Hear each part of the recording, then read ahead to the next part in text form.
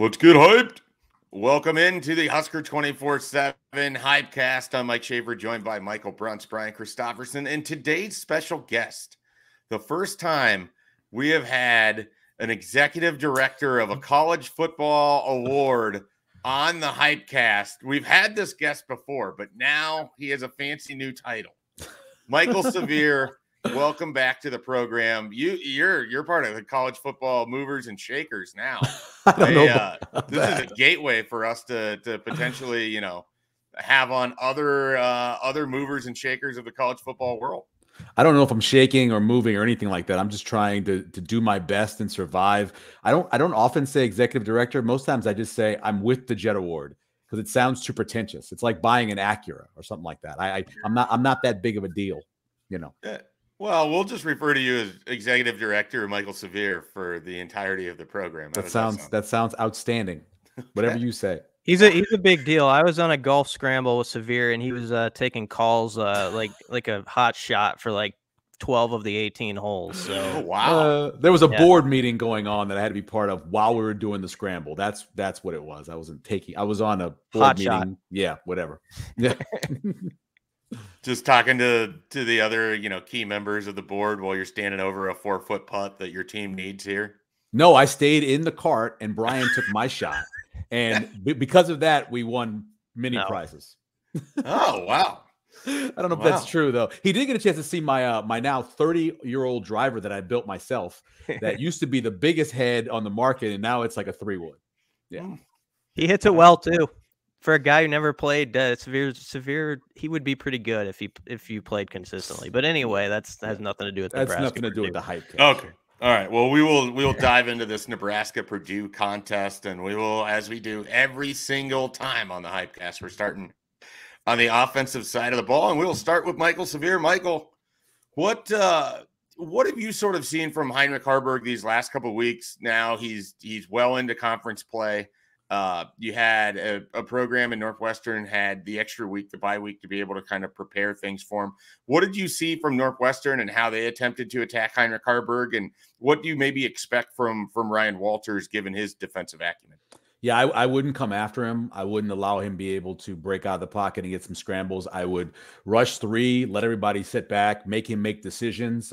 He's not an accurate passer. It's really a mix. When you're talking about Satterfield or when you're talking about Haarberg, I feel bad because when you have that many offensive guys missing, when you have 9 of the 11 or 8 of the 11 starters you had no longer playing, it's hard to judge how good a quarterback can be. I can tell you this. He misses a lot of reads. He misses a lot of open guys. He's got a real problem when standing in the pocket and being able to get a ball down.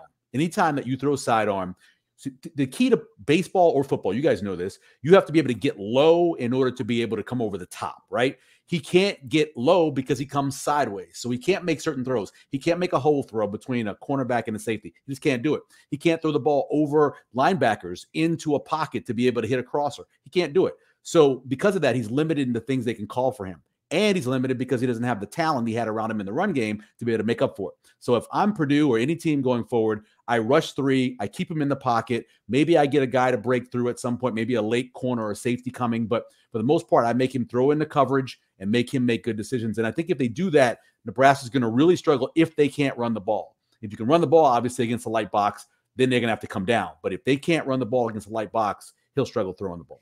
Well, to be able to run the ball and even to be able to protect Heinrich Haarberg, they now have to rely on can't talk today.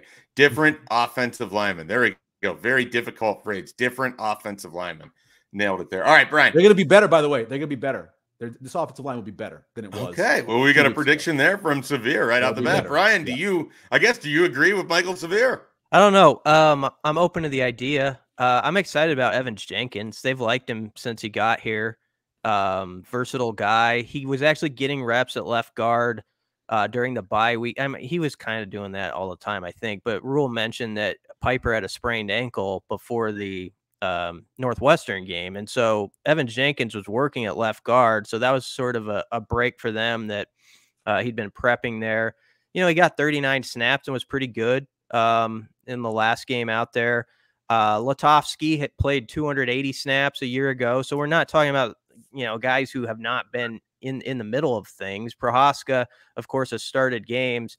The big question with Teddy is Rule said he's all the way healthy, but is that going to show itself? Because against Michigan, he did struggle a bit out there at that left tackle spot, or the reps he got. I think he played about 20 snaps, but he maybe wasn't fully healthy then. So I don't know. I have an open mind about it. They can't afford to lose another guy on the O-line, but when you look at the front five they're going to trot out this week, it's guys who you could talk yourself into, like, okay, they've been around. Let's just see how this looks. It's not necessarily going to be better or worse, or maybe it'll be the same, but at least I don't think it's an emergency situation as much as it maybe felt initially when we heard the news Monday. Michael Bruns, Nebraska, in addition to losing several offensive linemen, also lost wide receiver Billy Kemp against Northwestern. He was going to be a big part of the game plan per Matt Rule. He'll be back later this season, or at least that's the expectation. But for now, Nebraska does not have him. How big of a blow is that for a wide receiver room that's already down? Isaiah Garcia-Castaneda, Marcus Washington, Xavier Betts left the team. And what does this sort of do as you try to figure out how to game plan and what you want to build offensively in the passing game? Yeah, I mean, you took one of your few established players out of that bin of options when you're kind of formulating what you want to do offensively. I mean, they weren't shy about saying that they were really going to incorporate Kemp last week against Northwestern. The thing that I think hurts them somewhat is the replacement for him, Jaden Doss, was kind of the freshman wide receiver that was trailing the farthest behind the pack. I mean, he had missed time with the broken arm. They were trying to get him up to speed. Obviously, when Kemp left the game, quite a bit of what they wanted to do with the slot wide receiver just wasn't there. And so we'll see if he's, gotten a little bit more up to speed this week. But I mean, Kemp was kind of your reliable punt returner. You could do some things in the jet sweep game with him. We'll see if Doss can kind of step in and do a little bit of that workload that they had for Kemp, but it's tough. I mean, I can't imagine me Marcus Satterfield and just looking at who's available for you when you start trying to formulate a game plan week to week. Like I understand fans saying you call the offense for who you got, but it's getting to the point now where it's like, okay, these weren't guys that we were, wanting to count on in a major way this year. And now those guys are going to be playing 40, 50, 60 snaps for you. So that's just a tough spot to be. And, Kemp was kind of the last of that group that you felt like you could really count on and be like a 10 to 15 touch guy per game. BC, one guy that is available and one guy that made you look really good on Saturday, Malachi Coleman on his touchdown off of the option pass. First, take your victory lap. Second, is this sort of the fair expectation of what to hope for with Malachi Coleman? Like maybe the kind of the one big breaker a game, or do you think that there's different ways that he can affect things on offense as well? I think there's different ways he can impact it. You got to get him the ball though when he's open too. I mean, he's been in space on some routes where there were opportunities for more catches than have been, and I don't want to. It's tough right now. You got a quarterback trying to figure it out with wide receivers at the same time. It's going to look disjointed, but that had to be a confidence boost for him, to just run by somebody. And, we could say, yeah, the play was there. A lot of guys could have made it. I don't know. He's got speed. He burned them. That's what he's supposed to do. I think there's another play or two in him for the rest of this season where he could do something like that, where it's like a 45, 50-yard touchdown. So maybe that pops up again, but I have to think he's floating pretty high, to get that out of the way and have that experience and know that you impacted a game that way. And as for the play call, I'd love to see him continually you can only go to that well so much, but drop that option pass and some of that stuff in, once a game, right? You can get teams on that. I mean, Nebraska made a living back in the day where you just sucker them, and it's such a gotcha play. And I knew, I'm not very smart, but I knew the first time they ran that, if the pass was there, it would be wide open, because it always is. And so it worked, and hopefully they can get it to work another time or two this year. Is that your victory lap too? I mean, I figured you'd be a little bit more forceful on it and letting us have it. I thought it was kind of obvious they would eventually do it because of Rule had talked about how he had been speaking with Tom Osborne about the option game, and that had to come up like, okay, this is going to be there. You're setting it up for this. This was always effective for them back in the day. Why wouldn't you try it? It's just such a great play. Like that play in the fullback trap back in the day when Nebraska, it was the ultimate, like, you just pulled somebody's pants down situation. So,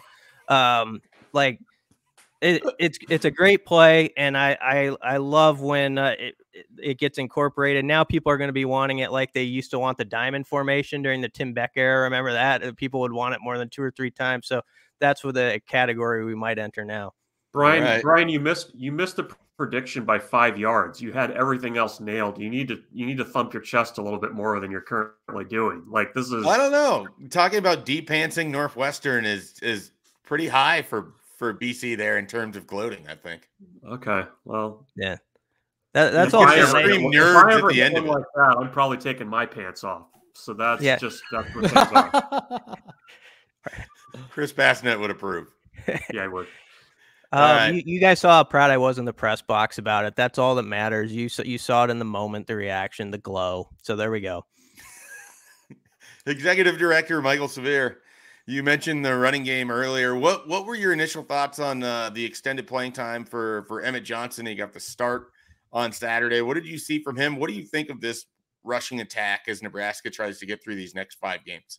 I've never been a huge fan of Anthony Grant. I know that he's your option. He's your guy you normally use. And this doesn't even have anything to do with turnovers. I just don't like the fact that at times he runs with his eyes closed. That's the only thing I can figure, because there's so many times where there's holes that are open and he runs opposite of the holes. He reminds me of the guy when you're at practice and the running backs coach or the head coach, the offensive coordinator is going, run it where I told you to run it. That's what he does. He doesn't do that. And because of that, I've never been a big fan of his, especially in games against Power 5 teams. He gets most of his bones done when he is going against non-Power 5 teams. Anyway, I like Emmett Johnson. I love his quickness. I love the fact that he gets skinny in the hole. I love his explosion. The first time they let us go to practice and you saw him on the kickoff return, you saw how quick he is out of the block. So I like that a lot. And he has a certain amount of confidence too. You see this swagger in him when he gets up after being hit. He just kind of, the way he moves. I'm comfortable with him as a youngster. The one position out of all the positions in football besides kicker that you can come in as a freshman and you can have huge success is running back, because it's instinctive. If you have good instincts and you have good contact balance, you're going to be pretty good. And he's pretty good at that. I'm glad he's out there. I hope he gets even more carries. The thing that we need to see more of is the screen game. I don't know why we're not seeing as much. You go back and you watch Baylor play, you go back and watch Temple play. Wide receiver screens to Tyquan Thornton over at Baylor all the time. We're not seeing wide receiver tunnel screens. We're not seeing running back screens. I'm a screen guy. Let's see more screens. I think Emmett Johnson would be great with screens.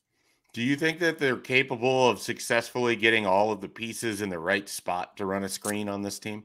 I know there are 3 incredible things you have to get done. You have to have an offensive line that has the patience to be able to let a guy through and move out, running back that has to be able to get to where he needs to be, and a quarterback to be able to put the ball over, use the offensive line. I think you do make it easy for him. You make it smoke stuff where you don't have to have as much stuff happen. You just got a quick guy spinning out. You got a wide receiver that's stepping back with another wide receiver being the blocker. Make it easier for them. You don't have to technically do an NFL type screen. You can do something quick where it's out of the hand of the quarterback, it's in the hand of a playmaker, and you're making something happen.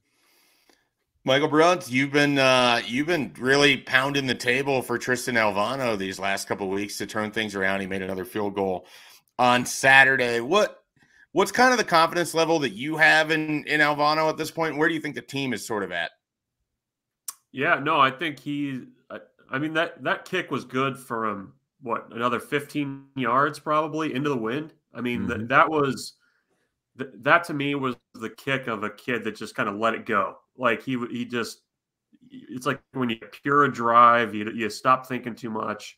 And, I think the Illinois game was big for him confidence-wise. We talked to him this week about just a very slight modification that he's made in his approach that's made a big difference.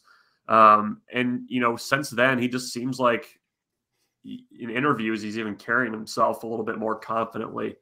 I think with the type of games that Nebraska is going to be playing over the next 5. I mean, he's going to be a really big piece of Nebraska being able to pull out some of these really close games. So I think the team has confidence in him. I don't think that's ever wavered, but I think he kind of needed to see some see the ball go through the uprights a couple times. I mean, it's more of a confidence thing with him, and I know he's been really leaning hard on Chris Brown, Drew Brown, and some of those guys that have been through it before with some of the connections at Westside and things like that. And that's been helpful to him too. So I think he's starting to round into the kicker that everybody kind of knew he was, and I think that kick was a big one, especially given the circumstances against Northwestern. I mean, that was just it was mashed. It was like a BC drive just crushed right down the middle. Yeah, absolutely. I didn't snicker there. That was just I was exhaling some. Yeah. No, that's what that was. All right, let's move over to the defensive side of the ball. The executive director, Michael Severe, let me restart that. Who would you select as the top 3 players on Nebraska's defense right now? Wow. The one we were talking about this on Big Red Wrap Up the other night with Damon, and they're so interchangeable, right? So whether you're talking about Reimer or you're talking about Gifford or you're talking about even Bullock, right? I know their numbers are different, but there are times where they make plays and I don't know which one it is. Like I have to focus for a second and go, who made that tackle? Because they're so similar. The key player, obviously, in the 3-3-5 has got to be in the middle. So it's Ty Robinson and Hutmaker. They're the number 1 and 2 guys always, because without them, the system doesn't work. It just doesn't. You got to be able to take up 4 guys if you can with 2 as often as you can, and they get that done. So I would go those 2 guys are your first 2. And then can I have the other 3 guys as one big guy? Can I have Reimer and Bullock and the other one, the safety? Gifford. Thank you. As one person. If I could have them there, then I would be 1, 2, and then those guys are the 3rd guy. But they're just so interchangeable. And when Reimer wasn't on the field and when he wasn't out there, it makes the difference on the defense. But when I see Gifford be able to beat 2 blocks to be able to make a play on a screen or to get through and be able to make a play when there's nobody else there, it's hard to say any of those guys are less valuable than the other in terms of those 3 for me. BC, it's been a couple of weeks now since Nebraska took on Michigan. Obviously, they were unable to slow down the Wolverine attack, and there might be a lot of context to that, but we'll ignore that for now for the purposes of this show. How do you feel like this defense has responded after sort of their really only letdown of the year in terms of how they played against Michigan? Now, you could say Colorado, but they were put in tough spots repeatedly in that game. But how do you feel like this group has really sort of responded? And what does it sort of set up for the rest of the next 5 games? I think they've really embraced rules challenge to them that basically you're the lion of this team. Like accept that we're playing around you. If the score is 7-6 Nebraska at halftime, go into the 3rd quarter expecting you're going to win that game 7-6 if you have to, because that's the type of unit you are. If the other team gets the ball on the 15-yard line off the turnover, you're going to shut them down. And I think because they've had success the last couple of weeks, obviously confidence has built up. Nash Hutmaker has just been a problem too for, all these Big Ten lines. And so I think that's opened up so many things with the pass rush. I think they're sitting at 24 sacks now for the year, which is the combination of what was it? They get 8 against Colorado and then 8, this last week. So that obviously is where the most of that comes from, but still the numbers are the numbers. That's way better than they've tracked in the past. So there's just a lot of things that are sort of going arrow up right now. Jamari Butler is arrow up right now. Against Illinois, that was the first game where it was like he was sort of that vision of that guy we've always kind of hoped as when he was a raw recruit and it was going to take some time. And now you're starting to see it with him. So I think the next step though is you gotta be a defense that we talk about this all the time, takes it away and you make that play where you actually get a pick 6 like Tommy Hill could have had on the 3rd play of the game Saturday, stuff like that where they got to take that next level to probably have those 3 to 4 extra points than Purdue or an Iowa as you go to the finish line here. Brunt, I don't know if you've noticed this, but we have not fielded as many questions / complaints about Nebraska's pass rush this fall. Can you walk us through why things have worked well as Nebraska's been getting after the passer? Well, I mean, I think they've done a good job of scheming things up. I mean, you look at what just a very small wrinkle that they had against Northwestern. They basically said, we're going to create one-on-one battles up front, and we're going to trust our guys to go and win. And they did. And, I think the other thing, at least from my vantage point, it's more of an attitude thing too. I mean, it's not just the pass rush. It's the way that guys rally to the ball. I mean, that there's just, it's not just one guy taking a stab at a quarterback and trying to get him to the ground. You've got, one guy taking a stab at a quarterback, and then there's two other guys right around him to finish up the play. I mean, I think that they've kind of adopted this relentless attitude, and you're starting to see that in the pass rush. So, and the other thing too, I mean, they've got good young players on defense. I mean, Princewell is a good pass rusher. Jamari Butler is becoming a very good pass rusher. James Williams, that's what he does. I mean, he's in there to rush the passer. We'll see if he, does more of that this year, kind of how they use him. But I think they've done a good job of not only, accumulating these guys that can get after the quarterback, but, Terrence Knighton's done a really nice job too of teaching technique, of really emphasizing that with guys who aren't even in his room. So it's a combination of a lot of things. And I think you also have a defensive coordinator that's not afraid to really dial things up and let his players be athletic and make plays. We're going to do something a little bit different here. Instead of working back through with 3 more questions that I totally have written out right in front of me, instead we're going to do this. I am going to ask you to each give me a name for Nebraska's next random defensive player that has a nice week. We've seen it with Mekhi Bayer. We've seen it with James Williams. We've seen someone emerge randomly, not every week, but most weeks this season. And so now you are on the spot. You can pick someone that's already emerged. You can pick someone that you think is just going to have a good week, but that would also be sort of a pick to click. I encourage you to try to get random, and we'll see if anybody can get close here. It looks like Brunts is still thinking. We're going to start with BC. Okay, really random. And Elijah Judy is due for a game where he makes a play. That's just a really notable sack or TFL. So that I'll go there. All right, we got Elijah Judy. Brunts. Yeah, I'll give you 2. You could be potentially stealing one from Severe by doing that. I'm going to say that Riley Van Poppel has a breakout. Okay. He's been out there. He's played well in very small spurts, but I think we see more of him as the season goes along. One guy that has already emerged, who is emerging even more that we have not talked about, is Princewell. He had 7 tackles. Damn it! Sorry, Severe. You can go. That's all right. No, go ahead. My guy all year. That's my guy all year. That's fine. No, he hasn't had Princewell Yellen has not yet had his big game. Right. I predicted it'd be game 6 going in. I thought it would take him a while to get going. I didn't know he'd get banged up, but I think he's going to have his big game. He's going to get at least 2 sacks, I think, on this weekend. And they're a team that, because of the way Hudson Card moves around the pocket, he a lot of times runs into sacks. I think Princewell's going to get a couple of those. He had the most quiet 7 tackle 2 quarterback hurry game that I can remember in a while. Yeah. I'm going to follow the pattern from earlier this year. Timon Lynham had a tremendous special teams play on Saturday. I think that's going to earn him some extra reps. And in those, he will come up with a big pass breakup for Nebraska on Saturday against Purdue. So I'm going to go Lynham on that one. All right, we're going to take a quick timeout. When we come back, oddly specific predictions, picks to click, score predictions. I think we're going to see some predictions for both teams in this upcoming segment, but we'll see what the esteemed panel does. You're listening to the Husker247 HypeCast.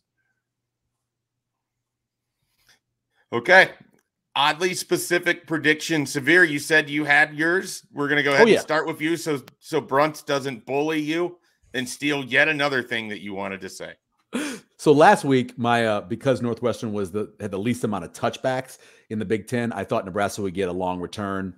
If you consider 36 yards or whatever that they had with Tommy Hill, a long return, I'll take credit for that. This week, though, the thing that Purdue does not do well is they give up lots of big plays. Lots of big plays. Second most in the Big Ten in terms of giving up plays, 104 big plays. They're second in the conference as well in terms of giving up long rushing plays. Nebraska is number 1 in the Big Ten in long rushing plays. I think they're going to have at a minimum 12 long rushing plays. And my specific odd one is I think the guy I don't like a whole lot, Anthony Grant's going to have at least a 40-yard run. I'm going to go 44-yard run in terms of those long rushing plays. So 10 to 12 long rushing plays and Anthony Grant having one that's going to go about 44 yards. All right, Brent. I'm expecting Heinrich Haarberg to have a big day. I think he's gonna score 2 touchdowns. I think the first one's gonna be, he's not gonna pitch it. We know he's not gonna pitch it. He ain't gonna pitch it. He's just gonna he's gonna give a little fake. He'll give a little fake, so they at least got to think about it. But I'm gonna say Heinrich Haarberg got a 63-yard touchdown run. And then he's going to punch one in from 12 yards. He's going to bully a safety on the way into the end zone. So 12 yards, 63 yards for my 2 Heinrich Haarberg touchdown runs. All right, I have a oddly specific prediction for Nebraska's first touchdown.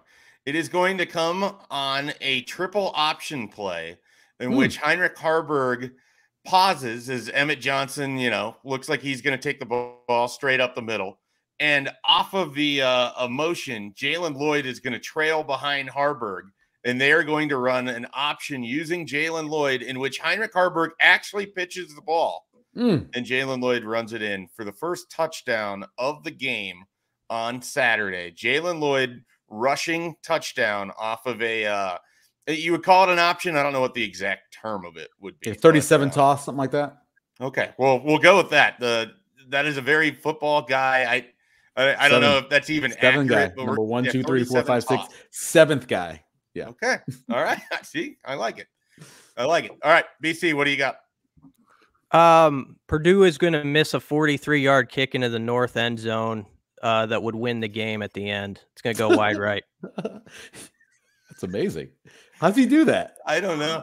BC just gave us his entire answer, and his face never moved once. He's just so this is incredible. That's awesome. He looks He's a ventriloquist. All right. Well, we're gonna keep rolling, and hopefully BC's still with us. I'm here. Can you hear me? Oh, you see? Yeah, you're there. We can hear you. We can hear you. Yeah, that's all that matters. People are gonna have to watch the video to see this. It's a little act I've been working on. Yeah, you perfected it, kid. You're doing really well. This is nuts. All right, picks to click. We'll get to Brian right away. Okay. Nebraska 17-16. Plays really good red zone defense. And as I said, a missed field goal in the last 20 seconds. All right. Well, that was your game prediction. That was your prediction. We were looking for your pick to click. Well, I'll take my game prediction and my pick to click at the same time.